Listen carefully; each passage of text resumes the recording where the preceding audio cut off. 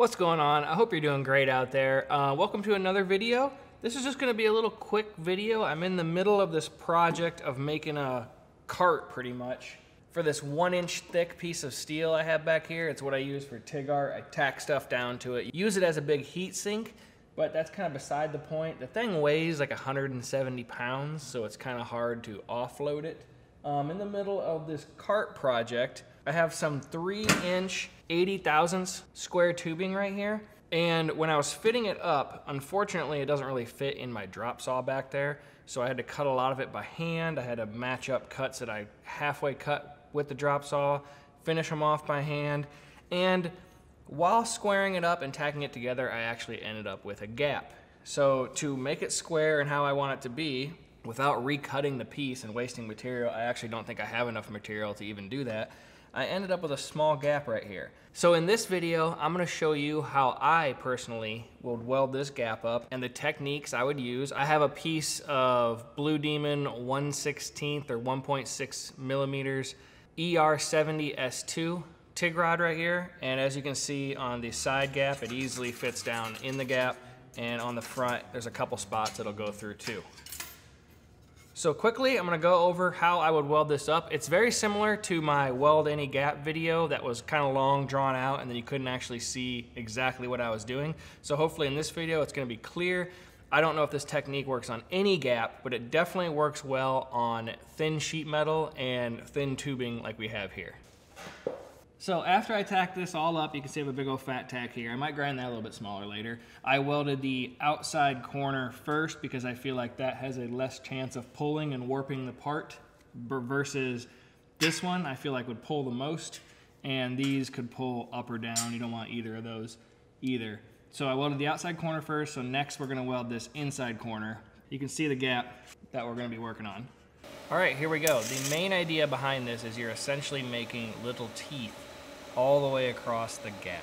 So you just get a little bit of a bead started, preferably at the bottom, seems to be easier, and then maybe melt the top and bridge them together, or what seems to work depending on how big the gap is. You want almost as little filler as possible, but as the little bridges come together, you're jumping over a gap and making another one, trying to space out for every other bead when you actually weld. You can see that while you're welding, it kind of wants to pull away, which is the problem when you just weld this straight and don't do this process, because as the material gets hotter, it's going to get harder. It's going to flow in more as you go across. So this kind of gives you some support as you run your final bead across.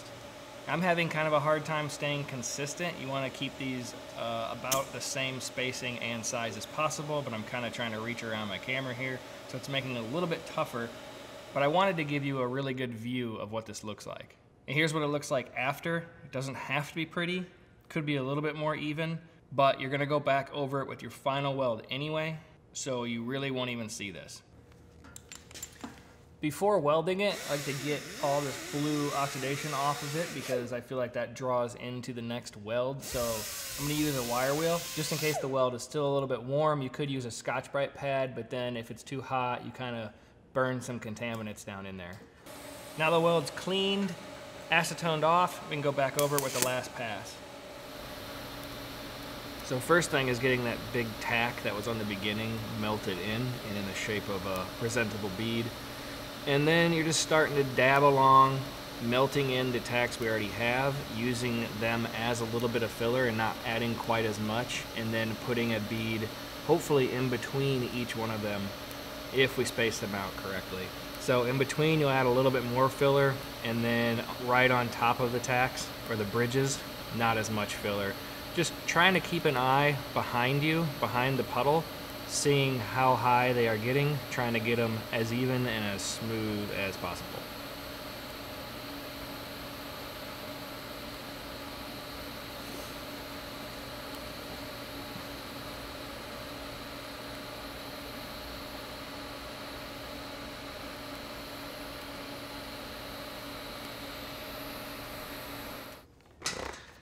And just like that, we should be good.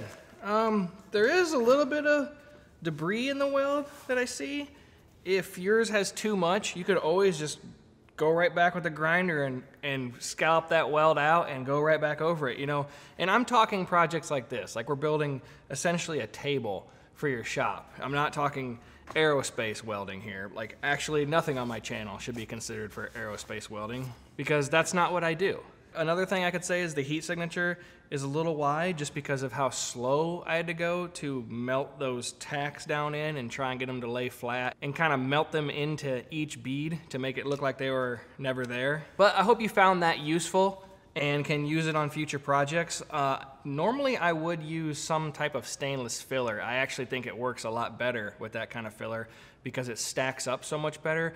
And on a project like this, I would absolutely be using that, even though it's not the called for filler. But like I said, it's a table. I want to get better at my ER70, so that's why I kind of committed to welding this whole thing up using it and the way it flows and the way it covers, and I'm just really trying to get shinier welds with it, which I'm kind of struggling with. But if you want to see more of my videos, you could click this one up right here. And if you liked this video and found it helpful or entertaining, hope you give it a thumbs up. Let me know what you thought down in the comments. If you're new to my channel, I really hope you stick around and subscribe, and I'll see you next time.